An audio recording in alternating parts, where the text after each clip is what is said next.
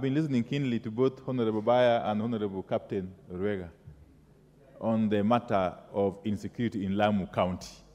And I'm sure I also listened keenly to the previous speaker, the leader who was speaking here, I think last week or part one, from Lamu. I can't remember her name properly. But Mr. Speaker, my plea is that let all these leaders sober up. The issue of insecurity in Lamu County has got a very long history. I remember vividly the times when there were chaos in Mpeketoni and people lost their lives, very many people. And all these people are Kenyans.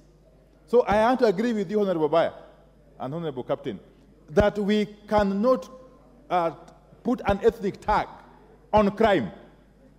Criminals are criminals. And that is why we have got our security agencies being paid by taxpayers' money. It is only in Lamu, Mr. Speaker, that we have had now the KDF being deployed almost permanently to deal with internal security issues.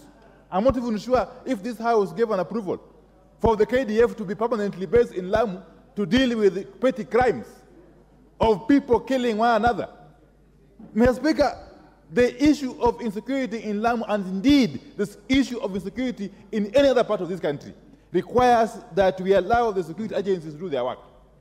And they do their work impartially, objectively, and expeditiously. How I wish that the perpetrators of these crimes in Lamu are apprehended as soon as possible and taken to court.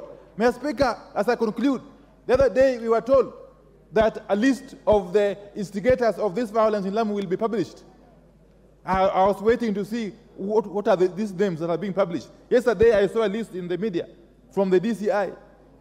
If you look at that list, you get worried, Mr. Speaker. And therefore, I want to say this. We don't want lists of instigators of violence being published. We want to see those people being arrested and taken to court. Why publish names of people and photos? We want them arrested.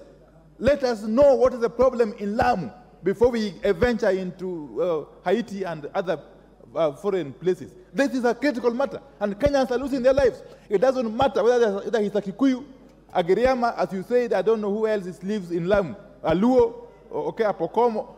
Those are Kenyans, and the security agencies must do their work. Thank you.